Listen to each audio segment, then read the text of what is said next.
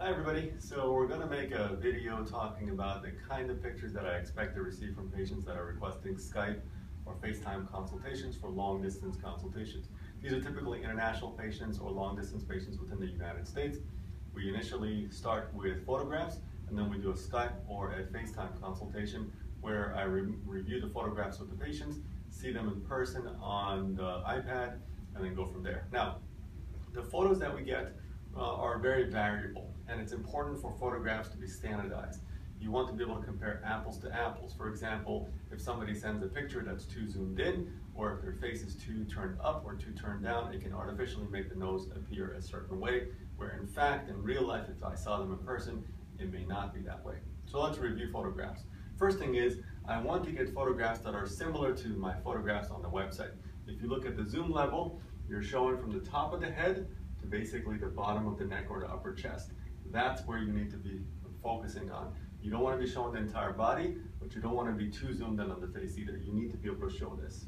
You see that on the front and you see it on the profile. Now, when you look at the head position, it's very important for the head to be parallel to the ground. You don't want the head artificially tilted up or artificially tilted down, because as I mentioned, that can make the tip of the nose seem droopy or too piggish, when in fact it may not be. So it's important for the face to be level with the ground. There's a thing called a Frankfurt horizontal plane. You can Google that and read that about more, but basically it's about keeping the face level.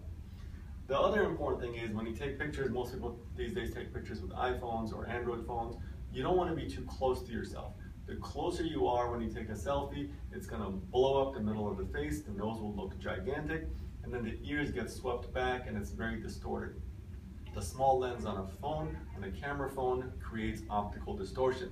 That's an important fact because you want to be able to, again, look at the face as it is. When I use my own camera to take pictures, I use an SLR camera with a macro lens that actually is true to life, or a portrait type lens as well. But these can have a lot of artifact. To reduce the artifact, what you want to do is have the camera be as far back as you from possible. Don't take a selfie from here. If you have nobody else to take a picture, extend your arm as long as possible to be able to get as much reach as possible. But ideally, you want to have somebody else take the picture. They can use your phone, take it from at least 6 feet away. You want to be about 6 feet away. The farther the lens is from your face, the less distortion is going to get created. At that point, you want to zoom in. So you don't want it to be 6 feet away and showing your entire body when I'm trying to focus on the nose.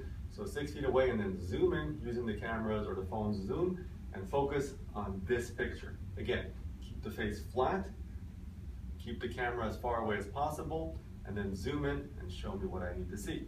That way I can actually judge the nose for what it is, because if there's optical distortion, if the head position is distorted, then we're basically speaking about something that's not really there. And when I see you in person, that plan may change. So let's have the best photographs as possible, and then we can have a fantastic FaceTime or Skype consultation, and we can compare apples to apples, come up with a surgical plan, do a rhinoplasty, and give you a beautiful result. I look forward to seeing you in person. Thank you.